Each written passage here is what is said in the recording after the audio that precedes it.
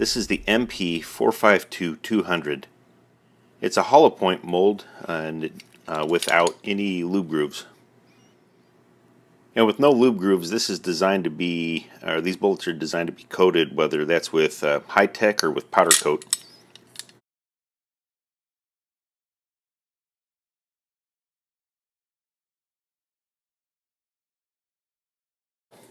It also comes with a large round and with a penta or 5-sided pin.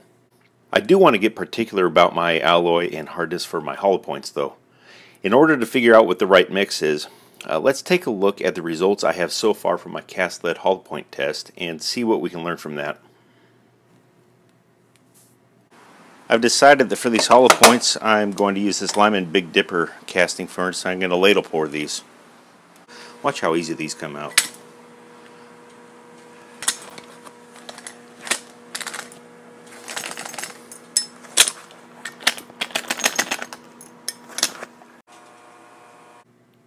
Now that I have all the hollow points casted up, I'm going to reinstall these flat pins and cast up a bunch more solid nose bullets.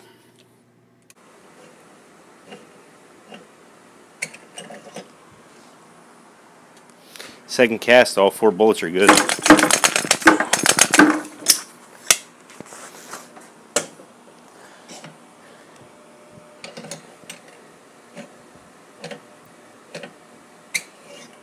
Man, after a dozen or so casts and this thing is fully up to temp, watch this.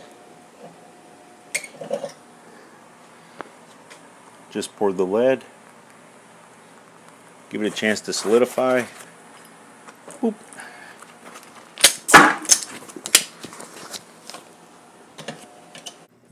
Let you get a bit of a look at that before it's powder coated. This is the penta design, the 5-sided.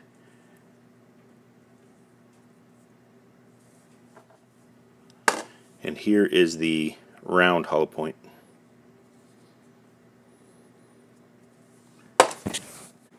We're going to go with the Eastwood copper penny. Got a little plastic container with the powder in it.